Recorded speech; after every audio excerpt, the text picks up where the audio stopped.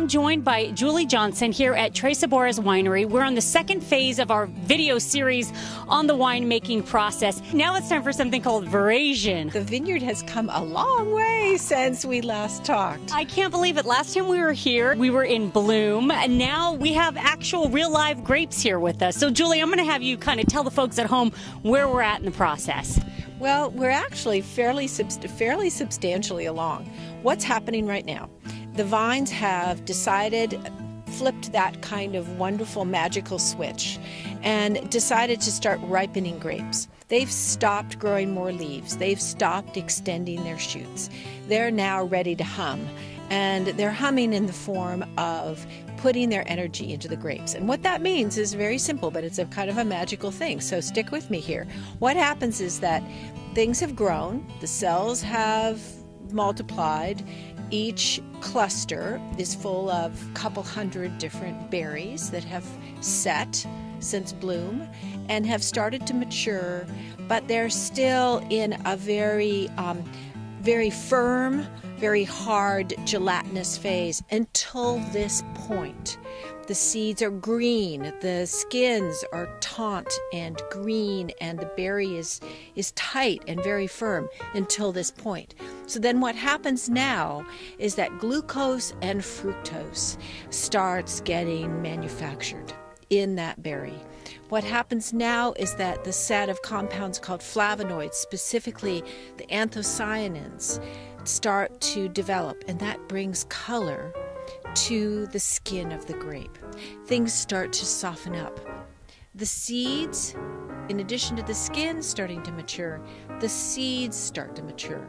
And by the time we're ready for harvest, and we'll see this next time you're here, the seeds will all start to look, they'll lose their bitterness, or at least most of their bitterness, and they'll start to look more like roasted hazelnuts or roasted pine nuts, and be a little crunchy and not so bitter as well.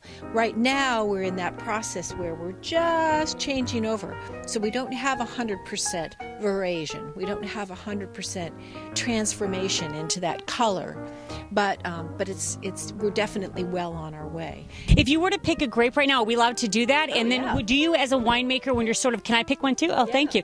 As a winemaker, when you're going through the process, do you go and just pick them and taste them, or what? Not yet. No, not yet. Not yet. And in fact, I'd advise you not to taste it quite yet. Well, what happened if I did? I kind of want to now. You told me not to. It's not going to be horrible. Let's both turn around and pick the darkest berry you can find. And so why should it be darker, Julie? Well, because that's going to give, it's going to be softer, and it will have started to form some sugar. Okay, you ready? I'm scared.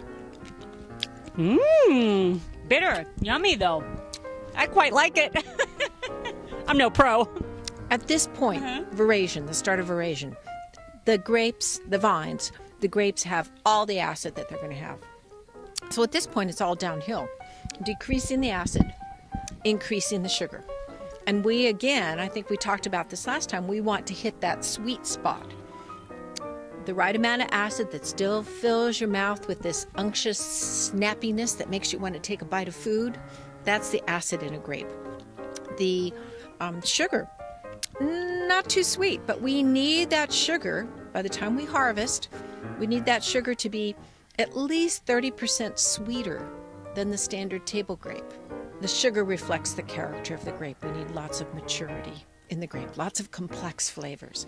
So as far as your job now, and when you're at the winery and you're sort of making wine and growing grapes, what is the process that you would be doing right now, or do you just sort of let them grow now? Oh, we're biting our fingernails.